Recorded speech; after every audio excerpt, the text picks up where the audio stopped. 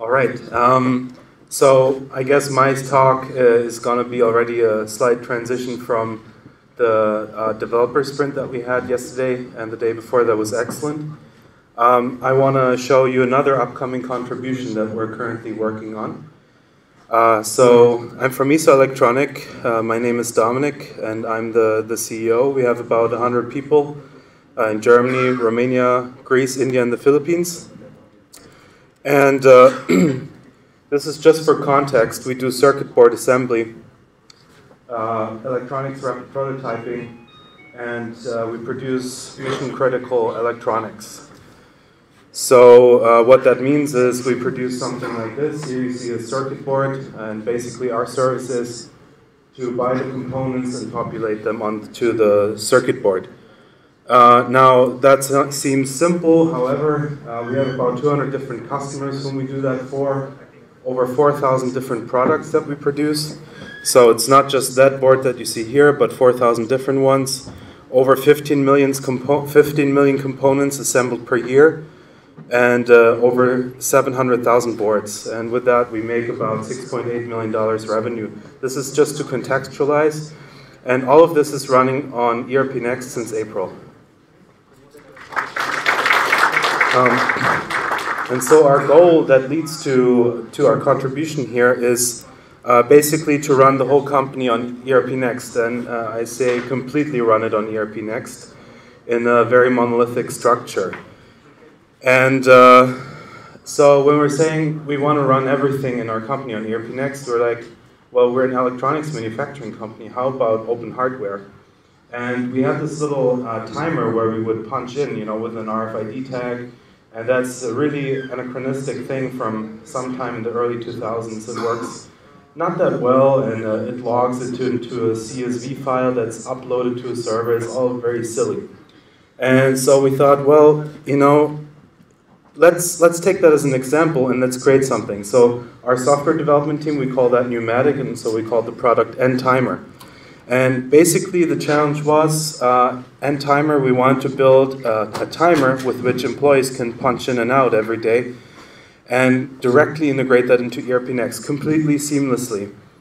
And that should be easy, right? ERPNext has a REST API, a full REST API, so why shouldn't we just do that? And so we did. This is the first, when I had the idea, I was like, okay, let's make a proof of concept.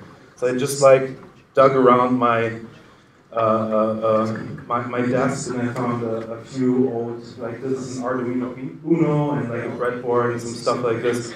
So in just an hour, I just hooked everything up that I thought we need. We need 2 buttons, and this needs to be a pull-up. We need the Arduino, we need an RFID reader, a tag, and a display. Isn't that enough? So I just hooked it up. I tested it. I wrote a small function in the Arduino IDE, and basically directly hooked it up to ERPNext, and was like, okay, this works. And literally this thing took me, I don't know, half a day, and we had a timer, directly in ERPNext. So then I was like, okay, well, I can't just take that and screw it onto the wall and say, let's call it a day, it's good. So I thought, okay, so how can we turn this into a real product? So I just made a small mock-up, a sketch, and said, all right, so we have the display, we have the 2 buttons and the buzzer to give a feedback. We have an area for the RFID, and how about on the back of the PCB, we just plug in an Arduino, an Ethernet controller, USB power, and network interface, Ethernet interface. So created that. I'll hurry up. Then the next idea is, okay, how do we package that into a hardware? And we basically designed the PCB. This PCB was designed. These are some 3D visualizations that we used then to produce the first PCB. So this was produced in-house at Eso. We bought all the components, did the assembly, and then we started the software development part. In the meantime, we also created a 3D case, a 3D printing case to package the product. These are the models that you see. And here's the nice thing. The thing works, and it's 100% open source. You can download it, Pneumatic N-Timer on GitHub. You have everything. you can take the CAD file and modify it. You say, you know, I don't like that aspect, let me change it. You can download the circuit board, you can download the bill of materials, the case for 3D printing, the whole software, everything is there. This is completely 100% open hardware, so anyone who wants to manufacture can. You can produce it for yourself. I hope that you contribute to it if you find this helpful. We are using it at the company in a test stage. Once everything is worked out, we will you know, make the updates. And this is what's next, and I hope that you will contribute to this, because this is open hardware, this is not ESO hardware.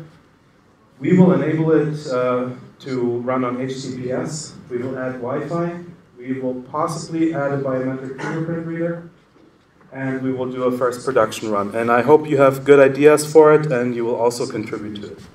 Or use it.